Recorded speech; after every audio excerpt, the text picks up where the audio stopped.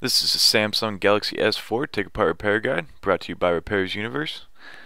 To begin with the repair, the first thing you need to do is power off the device completely.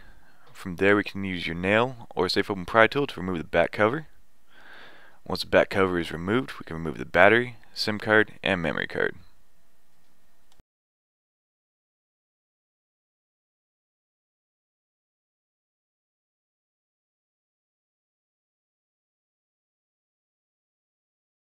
We'll now have 9 small Phillips screws, size 00, that will need to be removed from the back cover.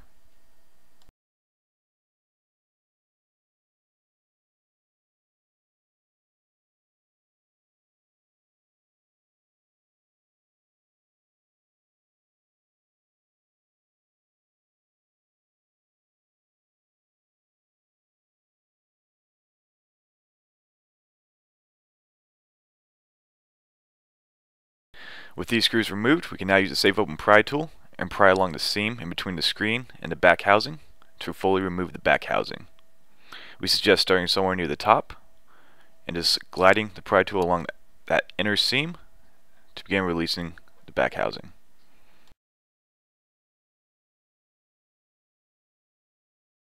With the first few clips released, it should be a very simple process of gliding this pry tool along the inner seam to release the other clips. Once all clips are released, you can then remove the back housing.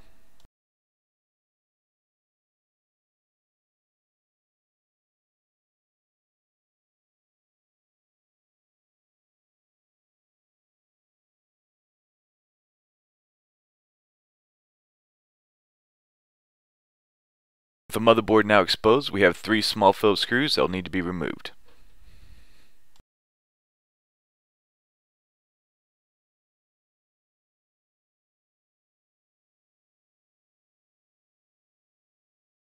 We now have 7 connections that we're going to release from the motherboard, as well as this small metal cover over the USB port. To release this, just use your safe open pry tool and gently lift it, making sure not to bend the metal, but just slide it out of the clips that's holding it in place.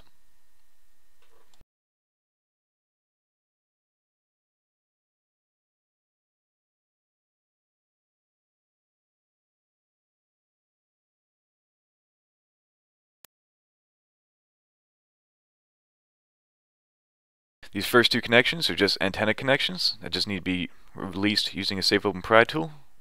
We then have 1 pop connection, 2 pop connections, another antenna, another pop, and lastly another antenna.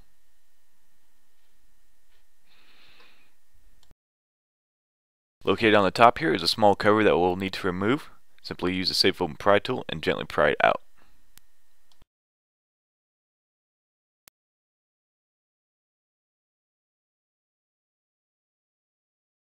With this cover removed, we can then release the flex cables and the front camera, which is held into the front housing.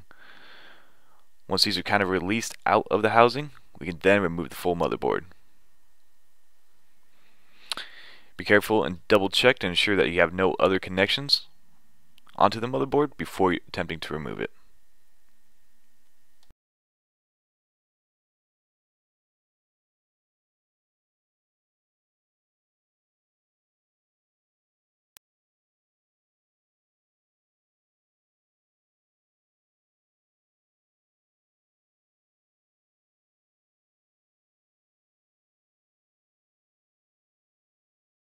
Now that we have the motherboard removed, we're going to remove this lower flex cable.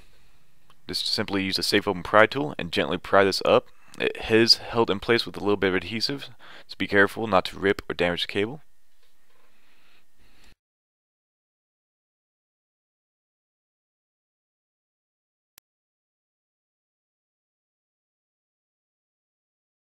We then suggest removing the vibrate motor, which is located up here in the top left. Simply use a pry tool to gently lift up the adhesive holding the flex cable to the housing. Once these steps have been taken, you can then heat the screen assembly and gently pry up the LCD and touchscreen assembly from the front housing.